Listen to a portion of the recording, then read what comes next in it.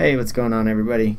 This is a really quick video. I'm going to show you how to make a copy of a directory and all of its contents in GourmIDE. So a student just asked me, they're following along with the Web Developer Bootcamp, and they have a version of the application that they're working on, and they want to go ahead and make a copy of it so they kind of have like a backup before they start making the next set of changes from the course. So in this example, I've got a container open, and I have this folder over here on the left hand side, test-version1, and it's got a file here and a folder. It could have any number of folders, but in this case I just have this one folder, and that folder has a file inside of it. So we want to make a duplicate of test-version1, and we want to name it test-version2. So we're inside of this directory. In this case it's just called MySQL. Yours may be called something else like Web Developer Bootcamp or Taco or whatever you named it.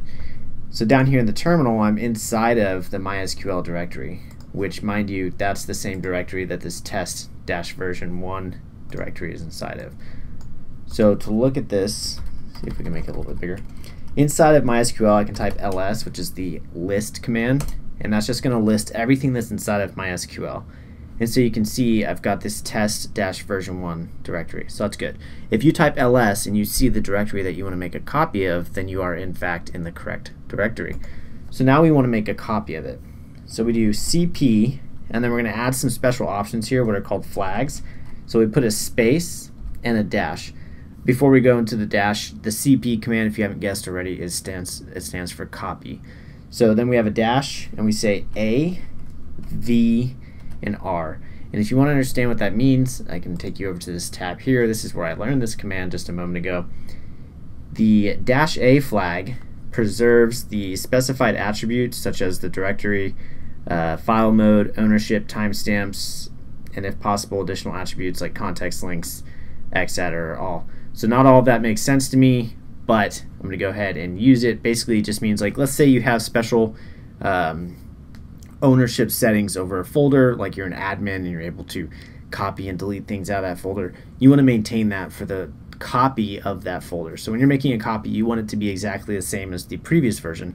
So in order to do that, we're going to go ahead and use this -a flag. Now the next one is verbose output. That's just going to give us any output necessary to let us know that this is working properly. It may not show anything, but it's just there in case there is any output. We'll be able to see it in the terminal.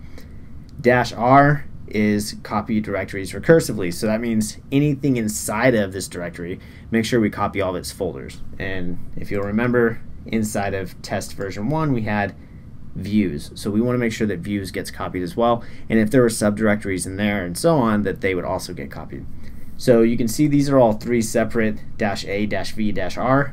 We're combining them all together with a single dash, avr, no spaces.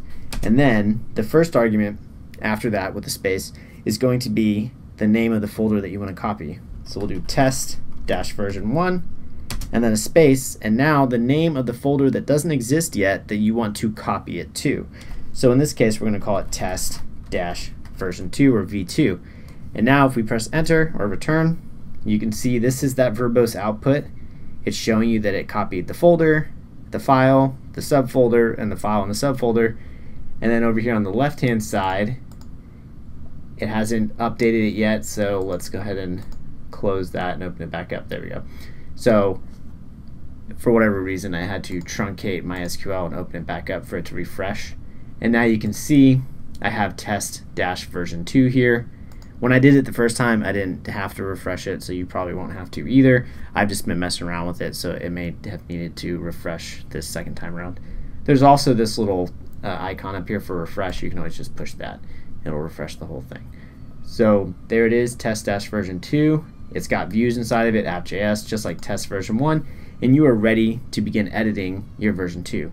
Now this is one way to make a quick backup of a folder and all of its files and directories inside of it.